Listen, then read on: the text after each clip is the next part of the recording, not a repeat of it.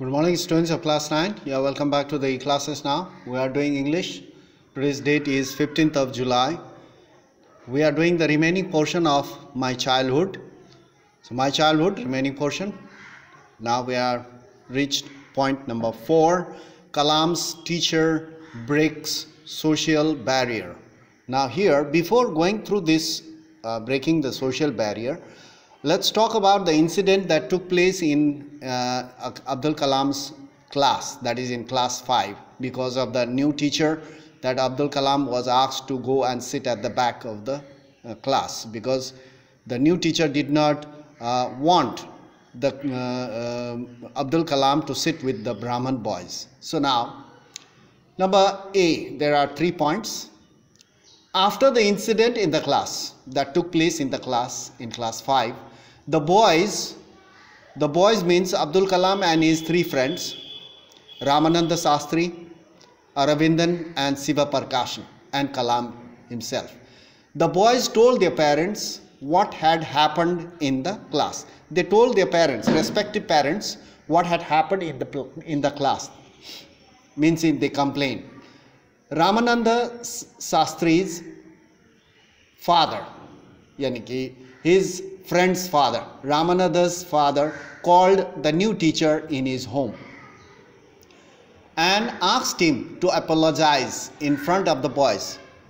Ramananda Sastri warned him and asked him to apologize in front of the boys or quit the school or leave the school as well as the island. So he warned him that you should not spread or you should not sow the seed of hatred among the young minds.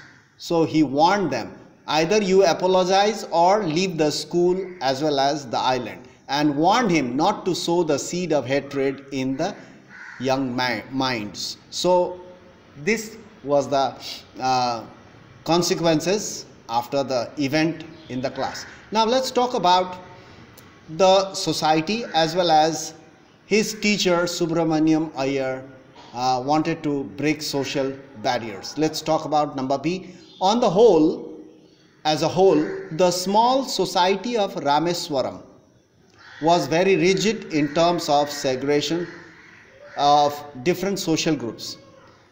Rameswaram, the society was mixed. There were Hindus and Muslims, but all they lived in harmony. They lived in peace. They helped each other. Regarding their religion, regarding their society, they were very much rigid. But in the society, living together and working together, they lived in harmony. However, Kalam's science teacher, Abdul Kalam's science teacher, his name was Siva Subramanya Iyer. Though an orthodox Brahmin, orthodox means deeply religious. He was a Brahmin, deeply religious. Though he was an orthodox Brahmin with a very conservative wife, his wife was very much conservative, did not want to mix with the other society, his wife. But Subramaniam Iyer was not like that. He was an educated, he was a teacher. He wanted to change the social ways, the social customs, or he wanted to bring some change. His wife was a very conservative and did his best. Subramaniam Iyer did his best to break social barrier so that people from various backgrounds, from various social groups could mingle means mix easily.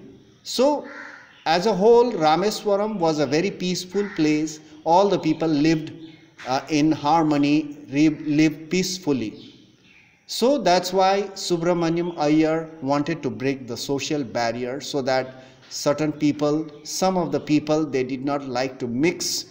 They were very, very much conservative, just like his wife. So that's why he wanted to teach his wife not to be so conservative. Because human beings are a social animal, so we need to live in peace together. So that's the lesson he wanted to teach his wife. That's why he wanted to break the social barrier. Now number C, for that reason he invited Kalam. He invited Kalam to his home for a meal. Meal means for food. So he asked Abdul Kalam, his student, to come to his home for a meal. So at that time Abdul Kalam hesitated, and his teacher said, if you want to bring some change, naturally you have to confront these type of problems. Don't worry, you please come to my home and have a meal with me. So his wife was horrified. His wife, after coming to know that Abdul Kalam, a Muslim boy, was invited to dine with them, his wife was horrified at this idea. She was very much worried what would happen.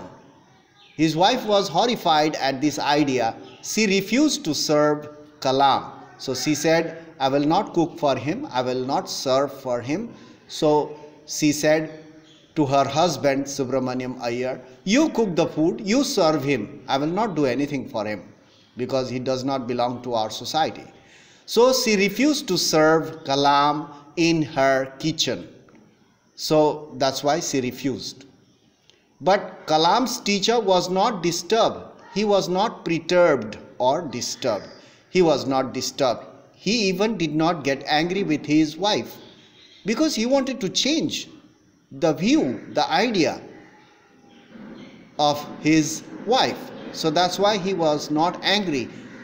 He did not complain. He did not get angry. He was not disturbed. Instead, he served Kalam. When Kalam went and met his teacher asked him to sit there, and they talked and they had food. They served. Instead, he means his teacher, Subramaniam Iyer, served Kalam with his own hands and sat down beside Abdul Kalam to eat his meal, because he wanted to change the way, the social barrier he wanted to break, as well as he wanted to teach his wife.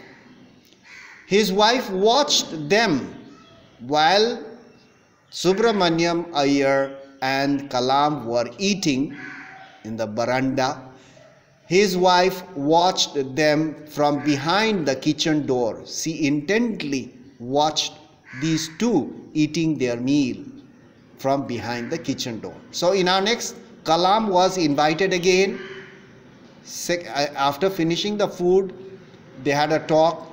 Then after that, his teacher again invited him. Kalam, you come to the next week, you please come again for a meal. Kalam was invited again. At that time he hesitated, and his teacher said, you have to confront these problems. Once you decided to change the system,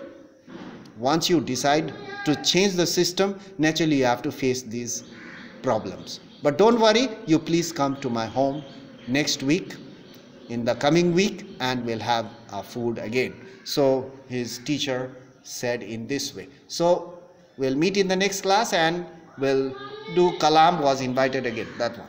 That's all for today. Thank you very much for watching. Keep on watching. Now get ready for your history classes now.